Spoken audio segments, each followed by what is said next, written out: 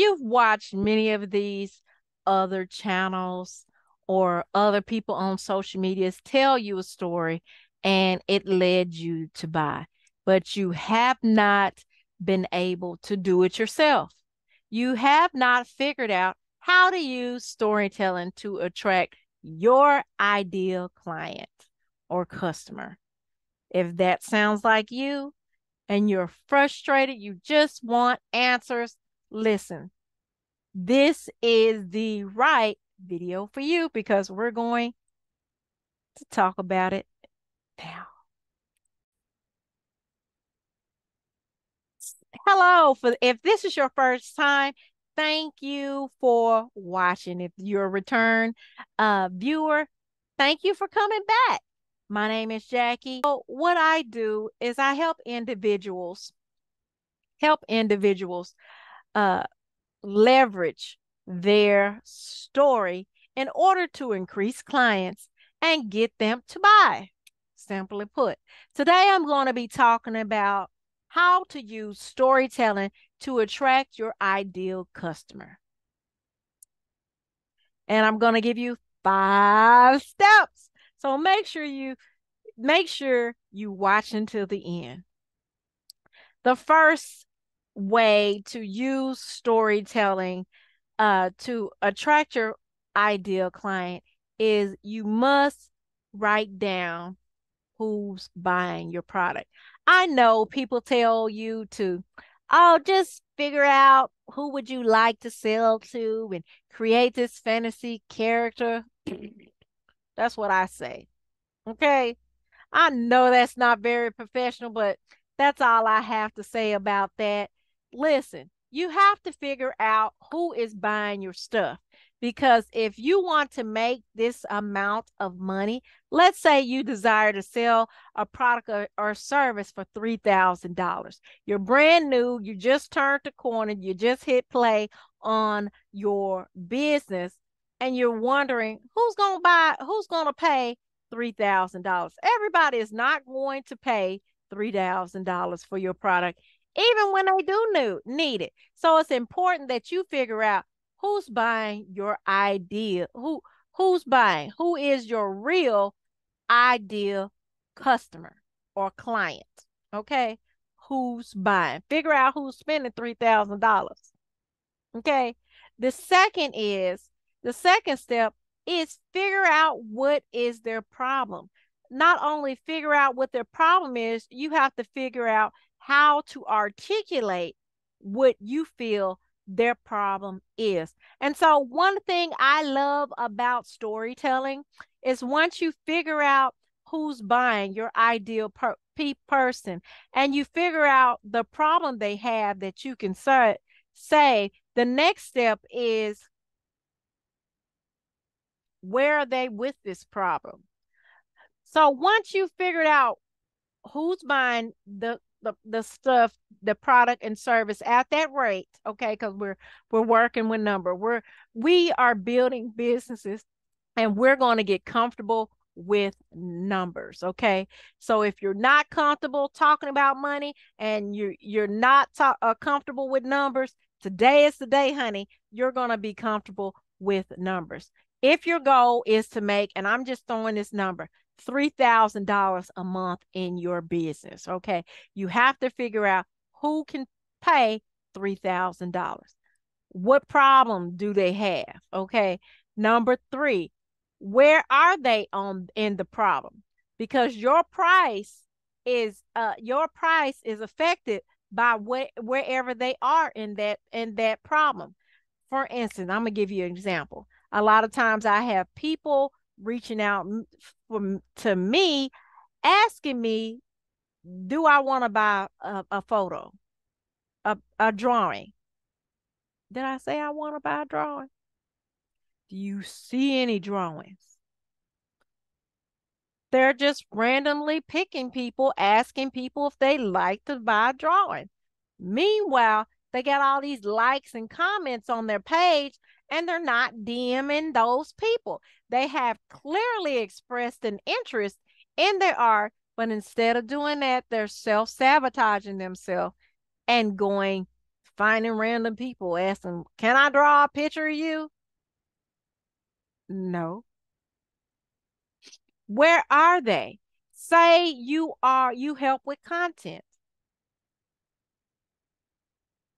It's important that you establish whatever you're doing. For example, if you help people use content to reach 8 figures, well, they're obviously in a higher stage in their business. If they just started working the business, of course, and when you create your offer, when you use the story to talk about your problems, you want to make sure that you start talking about the beginning if they just hit play on their business. For instance, when I have products or services and stuff, and they are for someone that just started in the beginning, of course, when I tell my story, I'm going to be telling about the times when I started my business and I did not know what to do. I knew that God had gave me the gift and I was walking in my calling. However, I was frustrated.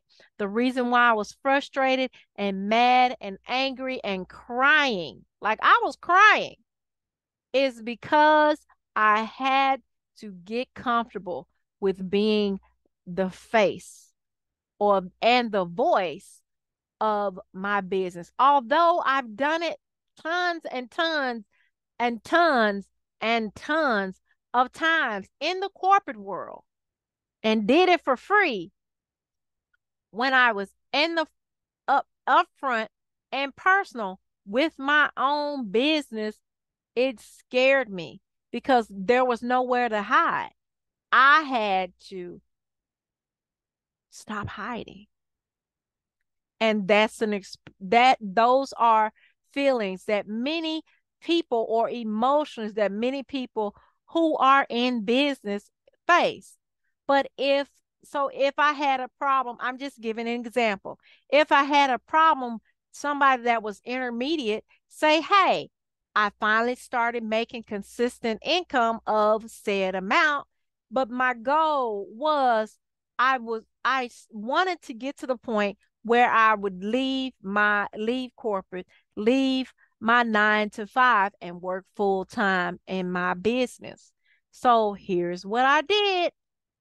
And intermediate could be a different level. Intermediate could be the point where you're making this hundreds of thousands. You may intermediate in your eyes maybe $3,000. It's generally less than how much you would make in corporate, or less than how much you really would like to make after you've reached profit. Okay, and I'm not going to confuse you. If you want more detail, I have a storytelling master class where I'm going in more details and I'm going to tell you how to use storytelling to scale your business. And I give more examples in that subject. So the first one is who's buying. In order to use storytelling to attract your ideal customer or client, you have to figure out who's buying. Then you figure out what problem do they have. Then you figure out what level they are with this problem, or where they are with this problem. Then the fourth step, in order to attract your ideal client, you have to figure out why should they buy from you. You have to figure out how you can take your story and build like, know, and trust. This is the fourth area. You figure out how can you create a story that resonates with the people that you are speaking to, or the clients that you are trying to attract, in order to become visible and get them to sign up for your email list. Get them one-on-one so that you can get butts in the in the seats to your webinar, or people in your program. just like, don't forget, I give more detail for in my storytelling master class where I talk about how to use storytelling to scale your business. The last step is you want to tell people how you can help. This is how I know I can help. I've went through this. And you know what I discovered? I can help these people by doing this, that, and the other. Storytelling is a wonderful marketing tool. You have not watched 3 reasons why you should use storytelling to as a marketing tool for your business. I'm going to put it somewhere up here. It'll definitely be at the end of this video. Anyway, so let me backtrack. Let me backtrack. The first uh way to use storytelling to attract your ideal client or customer is figure out who's buying. The second way is to figure out what problems that person has, right? The third way is to figure out what level they have. Then that's the third way. The fourth way is answer why should they buy from you?